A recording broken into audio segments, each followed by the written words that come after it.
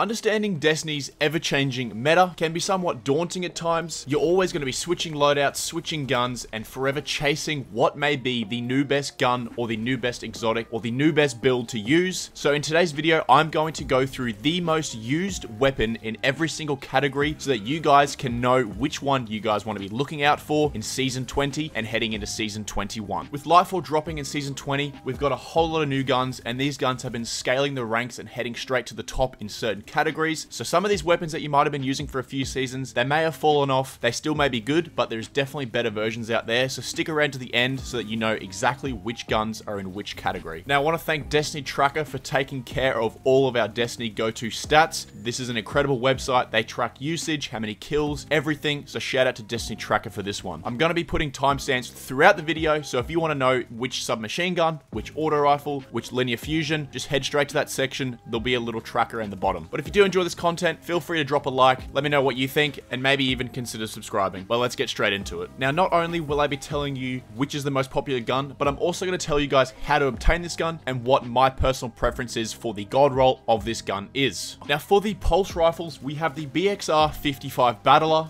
This is from Season 15 when Dares of Eternity first came out. This weapon class also got a huge buff with the mid-season patch, getting a bonus 20% damage boost to all pulse rifles. This weapon can also roll with some really good perks such as Incandescent, making it overall a very hard hitter. With its high stability and high damage output, this makes for a very sought after PvP and PvE roll. Also going into the craftable category, you can change your roll up on the fly to whatever you need. The most popular trait combo for this one for PvE is Demolitionist and Incandescent, and the most popular PvP build is Perpetual Motion and Kill Clip. Now, the best way to obtain this weapon is by playing some Dares of Eternity and crossing your fingers and hoping for some good luck. Coming up next in the hand cannon section, we have the Sunshot. This is the exotic energy hand cannon from Season 1 of Destiny 2, one of the oldest exotics in Destiny 2. This is an all-around great, very sought after weapon that works very well with Solar 3.0 and some of the amazing solar builds that you can use. Now, because this one is an exotic, the easiest way to get this one is either through Xur, getting exotic engrams, or buying it through the focusing decoder next to the vault in the tower. Next on the list is the scout rifles. Now, top in the list is the Hung Jury SR4, and in particular the Adept version, and that's pretty clear as to why. Now, the Hung Jury has been around for 3 separate seasons, starting off in Season 14, coming back in Season 19, and now another version in Season 20. Each version is fairly similar, however the newest one can have some of the best perks to maximize your capability with this scout rifle. Scout rifles are definitely an end game weapon. Most people be using these in GMs and raids where they want to stay a little bit further away from the enemies than they would in a normal nightfall.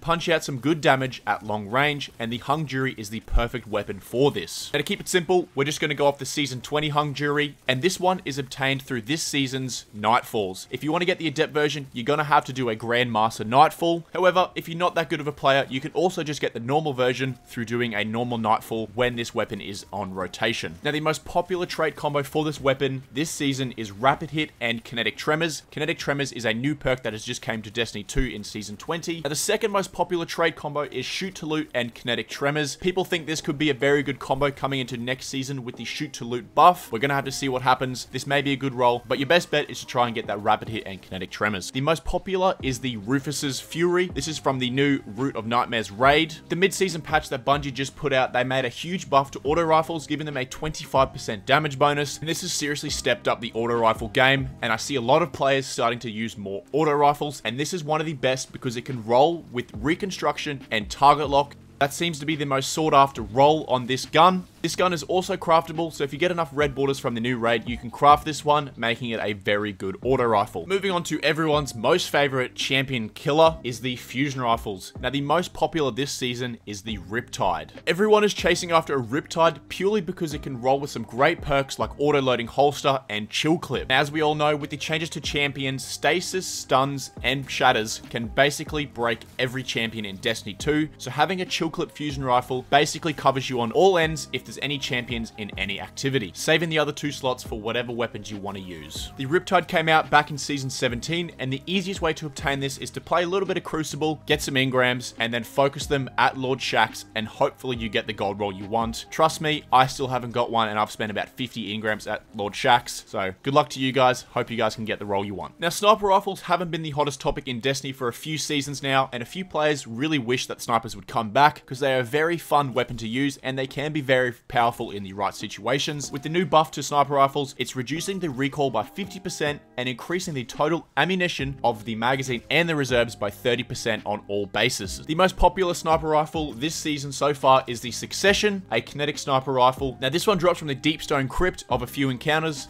so you want to make sure you're doing some Deepstone Crypt to get this weapon. This weapon is also craftable, and the most sought after role or craftable weapon version is Reconstruction and Vorpal weapon. This can get a huge amount of bullets in the magazine and do some really good damage to bosses. Moving on to shotguns, we have the new exotic Conditional Finality. This is the new raid exotic from Root of Nightmares. This will drop from the end boss. You gotta be super lucky to get this one. The chances of this dropping are super low. If you want to increase your chances, you're gonna have to do some triumphs for the Root of Nightmares raid to increase those chances of it dropping. I still haven't got one. Hopefully you guys can get one. Good luck with that one. Moving on to everyone's favorite weapon this season, we have the machine guns. It seems to be that everyone's favorite is the Thunderlord, and that's for good reason. This weapon is a monster, and it can do some serious output damage to a lot of bosses out there, and it's great overall ad clear. This weapon can one-phase Ron with the right fire team, and it can also one-phase a lot of other bosses in multiple dungeons and whatnot. On top of this, it has intrinsic overload for overload champions, and if you get the catalyst for it, it just does even more damage. Now, I feel as though most Guardians will have this exotic. However, if you do not have one, you can get lucky through some exotic engrams, or better yet, focusing it through the decoder in the tower. Moving on to the rocket launchers, we have the Gjallarhorn coming in as the King #1 exotic rocket launcher. Now, the Gjallarhorn has been around since the Destiny 1 days, and is the most famous weapon. When anyone mentions Destiny, everyone just thinks about the Gjallarhorn. This is a pretty no-brainer. Now, because this is a pretty no-brainer, I'm going to let you know what the second most popular weapon is for the rocket launchers this season, and that is the Hothead, which can also be obtained through Nightfalls and focusing them through Zavala. This is a very popular weapon amongst Warlocks, purely because of the Starfire build. The go-to role for this one is definitely Demolitionist and Explosive Light. However, if you're not a Warlock, Autoloading Holster and Explosive Light is just as good. Sidearms have always been the backburner of Destiny, with not many players ever really using them. The most popular one this season is the Michael's Reverence, which is also the newest sidearm from the raid Root of Nightmares. As we know, all of the Root of Nightmare weapons are now craftable, and you can even enhance them. The most popular trait combo for this one is Rewind Rounds and Hatchling. So if you haven't got one of these, jump into Root of Nightmares and cross your fingers. Now, onto my personal favorite, that is the swords. And obviously, we have the other half, which is at the top. This is also from the Dares of Eternity back in Season 15. Everyone loves this sword because it can roll with the perk Eager Edge, which makes Destiny a lot more exciting than what it should be. This is basically for speedrunners and those just looking to get around a lot faster. If you play a Warlock or a Hunter, you can do what you call a Well Skate or a Stasis Shatter Skate. It's a lot of fun, so make sure you get one of these and learn some of the movement tech. Honestly, it's my most used weapon and my most leveled up weapon. It's a bit of a meme as well, because you can launch Guardians into walls and kill them. However, with Season 20, Bungie actually fixed this so you don't die from impact damage, so you can't really do that anymore, but it was a lot of fun. So this weapon, like I said, is obtained through Dares of Eternity, so when you're farming for the BXR Battler, also farm for one of these and look out for the perk Eager Edge. Moving on to the grenade launchers, everyone knows this one. Everyone's favorite is the exotic Witherhoard. This one came out back in Season 11, and it has been topping the charts ever since. This gun is a lot of fun. It does some serious damage, and it's been working super well with the Starfire Warlock build, which is just some of the best damage in the game with the Starfire Protocol, Fusion Nades, and Witherhoard spam. But better yet, just being able to attach an enemy or a boss with the Witherhoard while it does tick damage, you can then pull out another gun and do extra damage